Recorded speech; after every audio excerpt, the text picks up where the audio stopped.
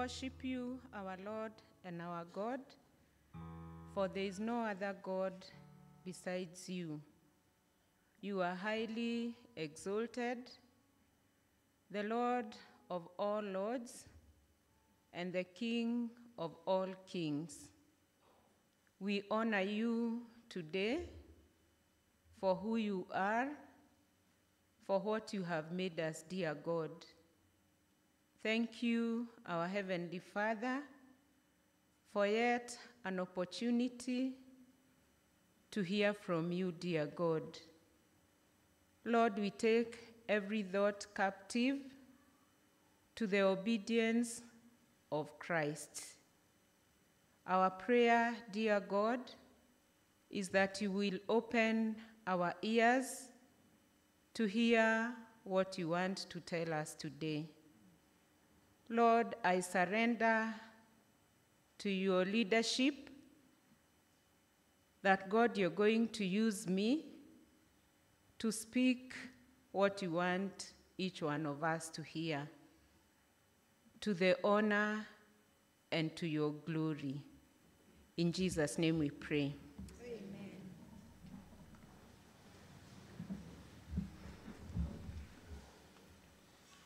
Praise the Lord once again.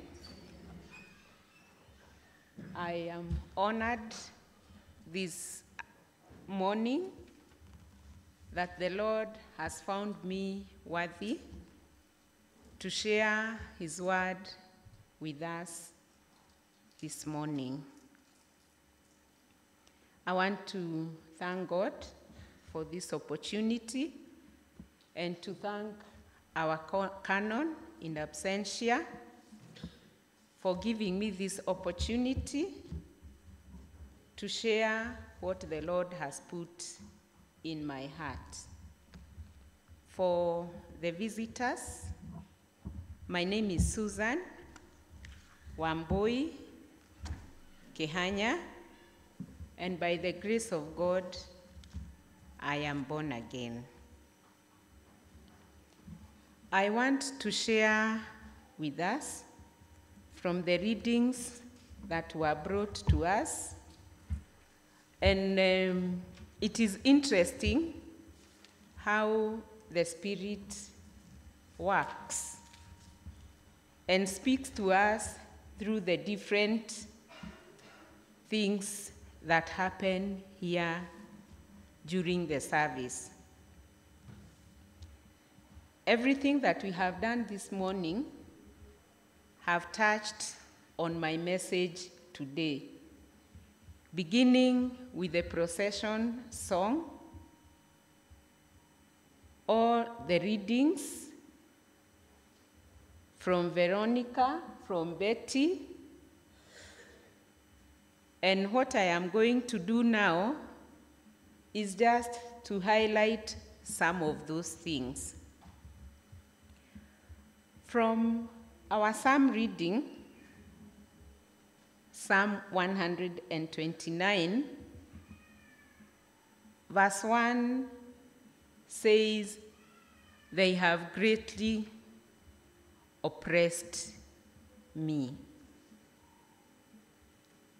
And verse 2, the last part there, says, "But they have not gained victory over me." And so today, I want to talk about that they have greatly oppressed me, but they will not gain victory over me. Praise the Lord. They have greatly oppressed you, but they will not. Haya. Si tuhubiriane. They have greatly oppressed me, but they will not gain victory over me. I looked for the meaning of the word oppressed, and for the purposes of my sermon today, I want to give my meaning. To be oppressed is to be heavily burdened, either mentally or physically or spiritually, by troubles, adverse conditions, or anxiety. And as I give my description, I don't know whether I am the only one who is oppressed. I don't know whether I am the only one who is carrying burdens. But if I am the only one, then I am going to preach to myself today. And our Old Testament reading, the one from Isaiah, the first verse that we read today talked about a tongue that sustains the weary. And I also wanted to find out who is a weary person. And I realized a weary person is a tired person. You know the way we say, mimi nimechoka? Mimi nimechoka. You try and try, you give your best, unafika mahali unasema, mimi nimechoka. And for us to get there, ni kusema kuna mzigo tumekuwa tumebeba, si ndio? We get tired because we have been doing something or we have been carrying something. Therefore today, kama umechoka, if you are weary, maybe you are weary of a relationship, probably with a spouse, with a friend, with a child, with a colleague, or even with a neighbor. Probably you are weary or you feel oppressed by your job. But for all of us, tumechoka with our country. Isn't it? But I said they have greatly oppressed us, but they will not gain victory over us. Why? Because of our theme. We continue to be strong in the Lord and in His mighty power. Our reading from Isaiah, at this time, Isaiah was prophesying about the suffering Messiah. He talked about how the Messiah would suffer, and because we are followers of this Messiah, we also get to suffer. In this life, we face situations that oppress us. And from this reading, I realized whatever is oppressing me will not overcome me. Why? Because Isaiah began in verse 4 and said, The sovereign Lord has given me a well-instructed tongue. And when I was thinking about Jesus and how he used his tongue, he was deeply oppressed as he went for the 40 days fasting in the desert in Matthew chapter 4, and he overcame the temptations through the scripture. And I have realized that me and you need to be good students of scripture so that our tongue will be well instructed to give refreshment to a weary soul. Praise the Lord. In 2 Timothy chapter 3 and verse 16, the Bible reminds us that all scripture is God-breathed and is useful for teaching, for rebuking, for correcting, and training in righteousness. And instruction is training, isn't it? So a well-instructed tongue is a trained tongue. How do you use your tongue?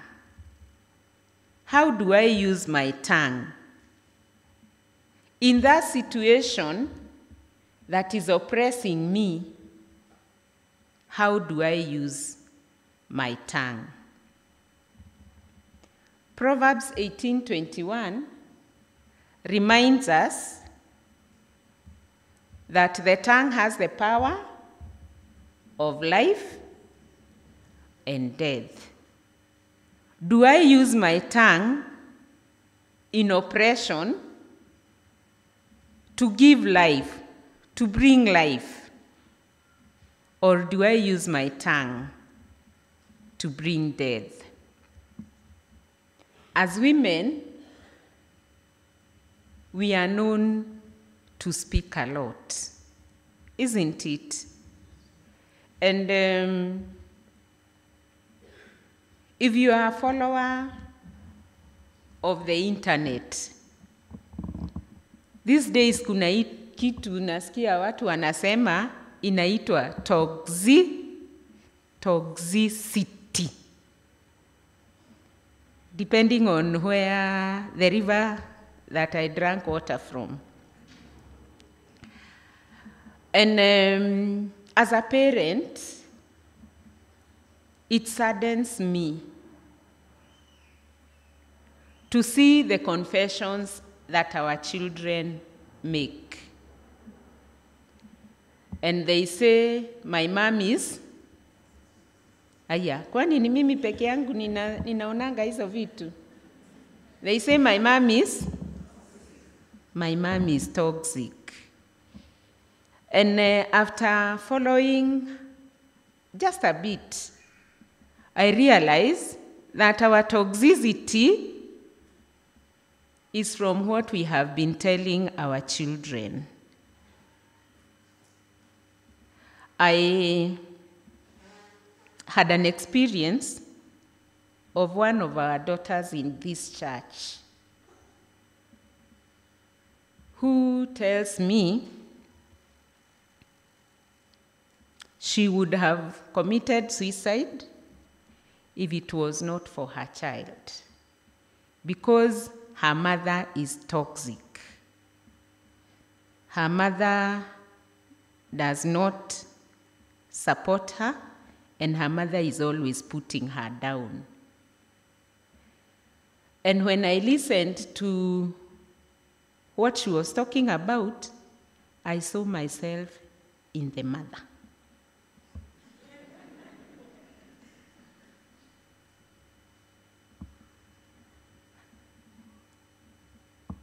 I don't know what to say. Because exactly the things she was describing that her mother does for her, that was me.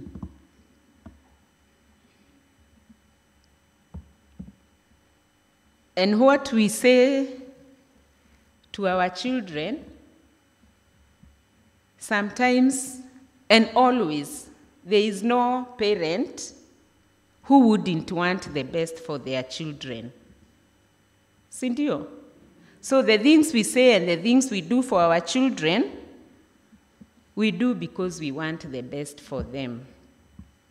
But times have changed, and now we have turned, and we have become toxic, uninstructed tongue.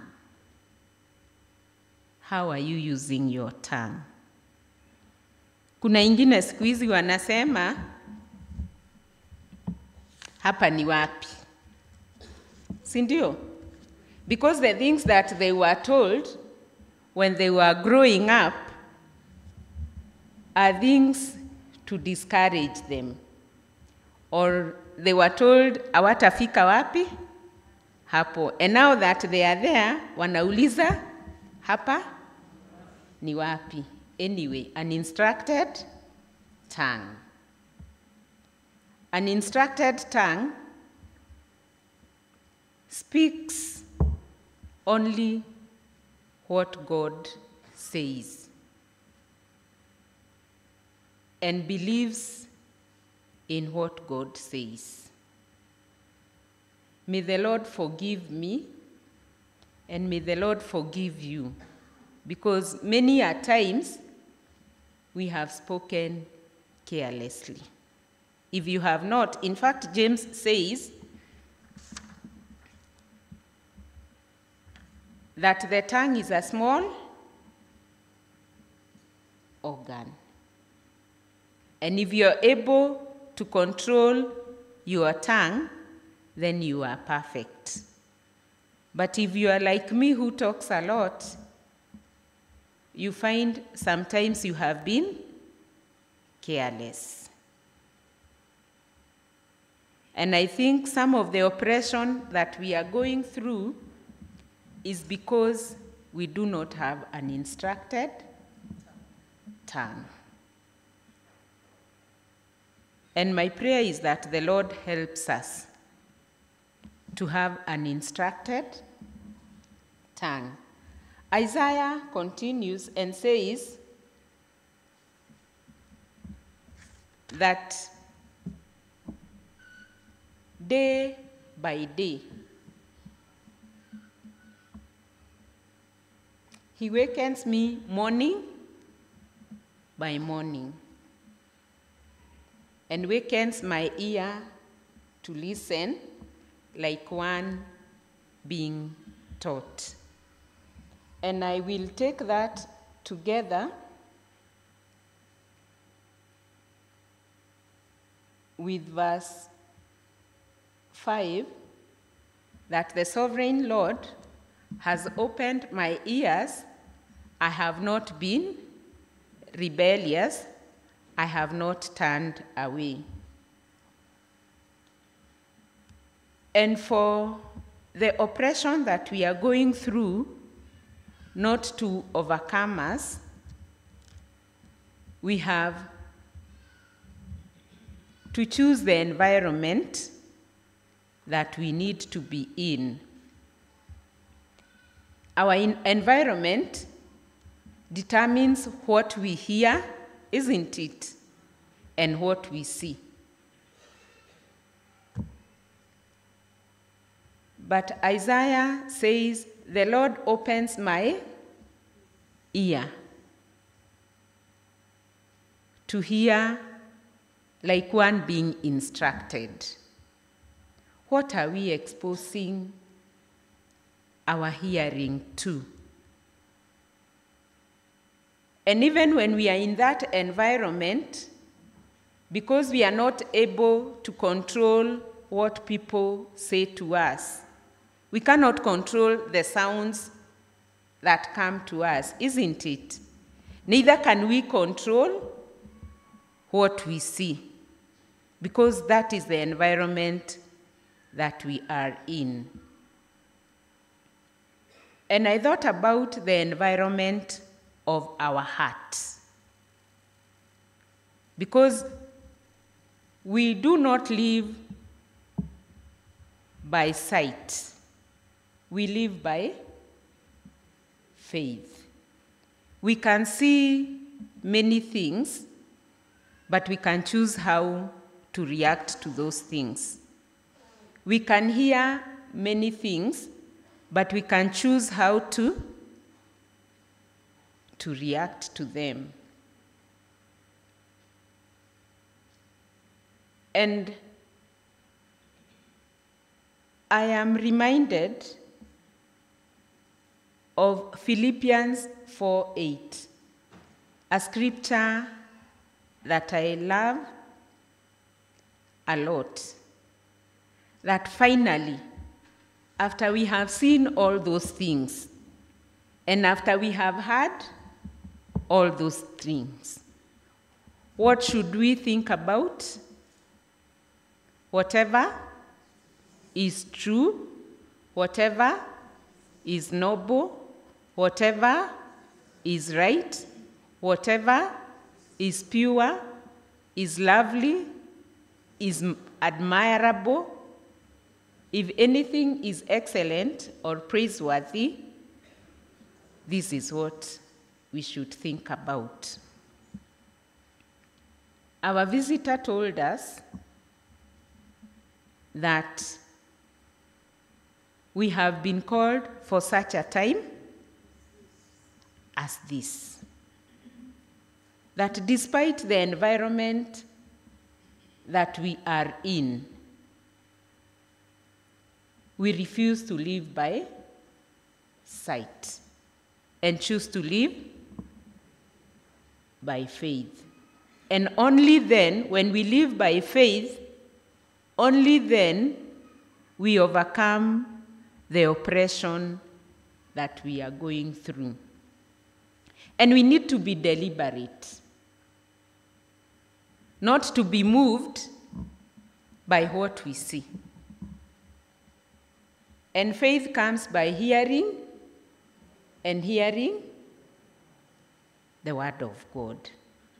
So as I said, we need to be students of the word of God, so that when we see those things and we hear those things, we immediately switch from the physical to the faith, to the confession of our tongue, to confess what the word of God tells us. And I realized also that I can only overcome oppression through humility. I saw in verse 6 that this suffering Messiah offered his back and his cheeks, and you can imagine they were pulling his beard. Isn't it?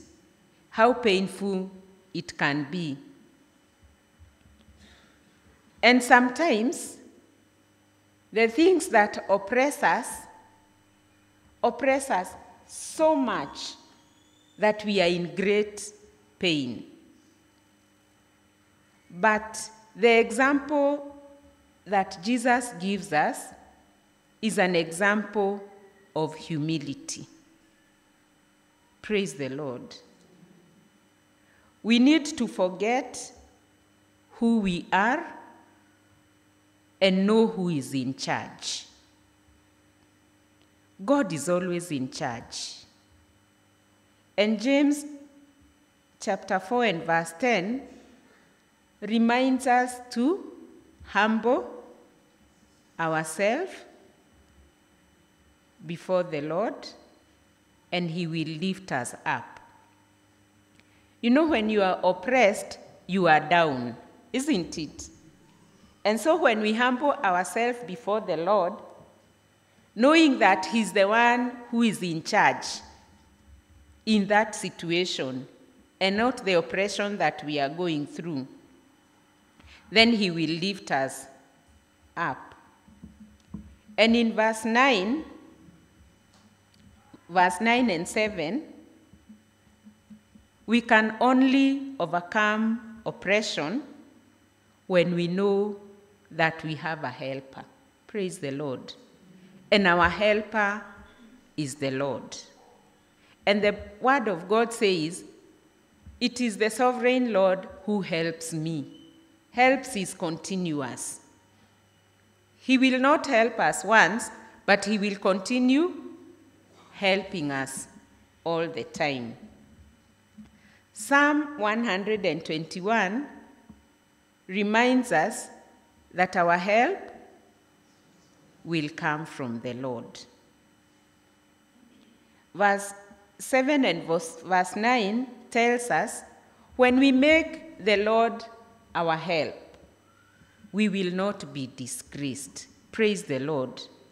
Neither will we be ashamed. In verse 8, we need to be forgiving. Wacha tusibebe watu. Hata saa hii, there are people who feel offended. Saa hii tu tukiwa tu hapa, kuna mtu anasikia wako offended, the way the sermon has gone, the way the service has been, vile service imepangwa leo, vile the men are not here, kuna mtu anasikia ako. Yani, you look for anything to offend you. We need to be forgiving. Veronica told us tuachane na bitterness. Kuna mtu sasa nilikosea kitambo, ananiona hapa anashindwa sasa, na huyu anatuambia nini? Tuache kubeba mizigo. Wewe unabeba mtu na mtu ajui, hata alisahau. You know, women, we are known for keeping a record of wrongs. Tuache kubeba mizigo. Tuweke mizigo ili tuweze kuenda safari ya wokovu. Why do we forgive? Because we have already been forgiven. You can imagine if God would keep a record of our wrongs. And that is the scripture that Betty read for us when we were beginning the service. If God would keep a record of our wrongs, who would survive? So the same way that God has extended his grace and forgiven us, we also extend the same grace and forgive others. Also, for us to overcome oppression, we need to fear the Lord. When we fear the Lord, we do what God wants us to do. Isn't it? And then we are able to live in wisdom. Proverbs 1:7 reminds us the beginning of wisdom is the fear of the Lord. Can you imagine you are foolish if you don't fear the Lord? Because if wisdom is fearing the Lord, then foolishness is not fearing the Lord. And in our collect for today,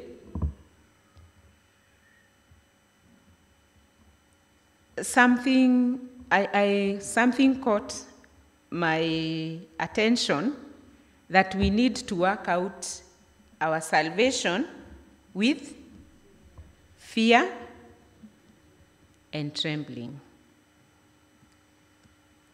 May the Lord give us wisdom to help us fear Him and hate those things that God hates, and love those things that God loves. The last thing is obedience.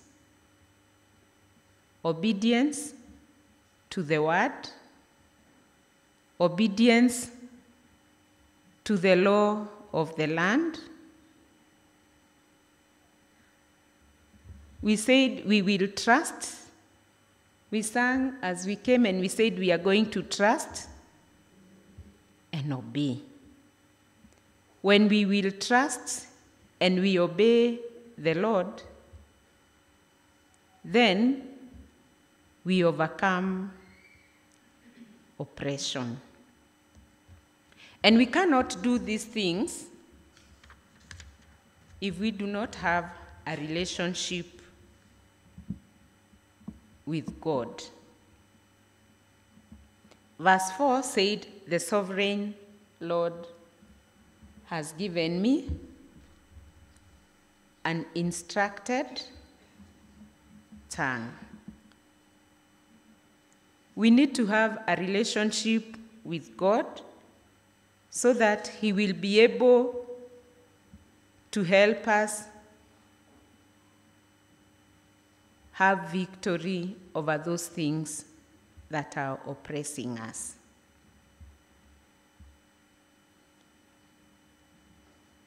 And I want to invite us for all the things that I have talked about. I have talked about the tongue. I have talked about the environment. I have talked about the mind. I have talked about humility. I have talked about the Lord being our help. I have talked about forgiving, the fear of the Lord, and obedience. Romans 3:23 says that all have sinned and have fallen short of the glory of God. And today, we said, if we say we have no sin, we deceive ourselves. My prayer is that as we leave this service today, we leave this service as new people with a new resolve. I want us to take just a minute, think about those things.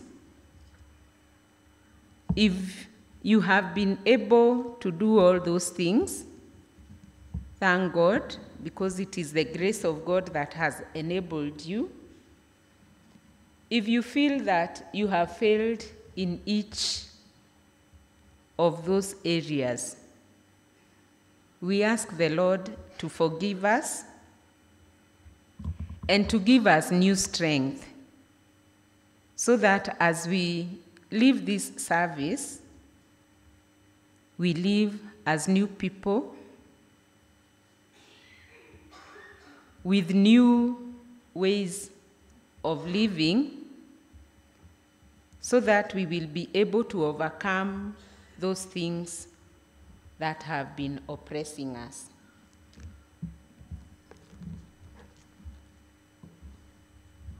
Let us just take a minute, think about your life, see where you are, if there is anything that you want God to help you.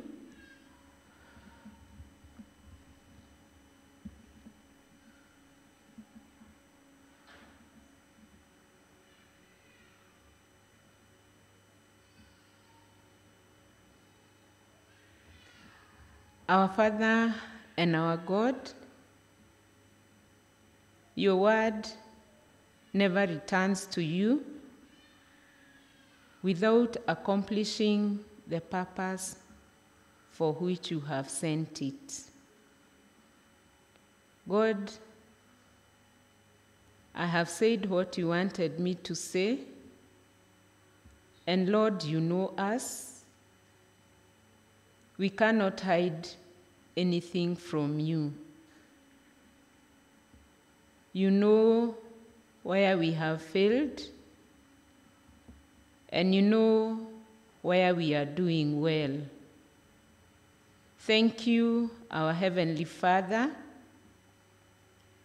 for the things that we do well, because it is by your grace and by your strength and by your will and power that we have been able to do those things. And Lord, you know where we have failed you. You know where we have failed our loved ones. You know where we have failed this country. You know where we have failed your church and even others. God, we can't do it without you. We combine our prayer today. You know each soul that is represented here, and you know the desire of each one of us. And you know, Lord, what we need to do. We surrender to you. That God, you're going to help us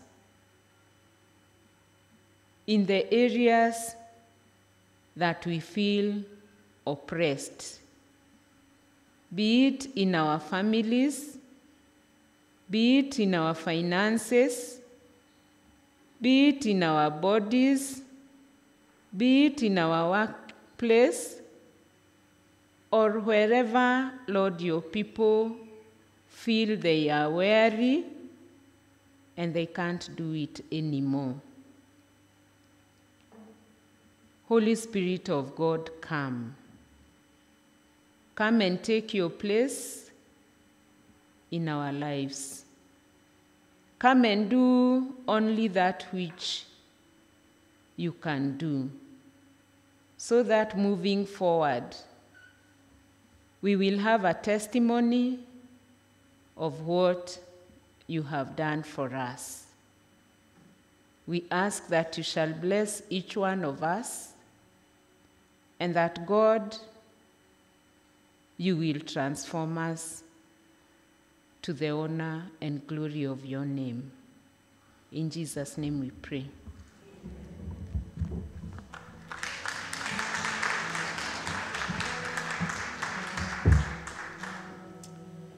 Amen. Amen. Oppression imeisha in Jesus' name. From that instructed tongue, which has been instructed by the word of God, oppression imeisha in Jesus' name. Let's continue worshiping by singing hymn number 150.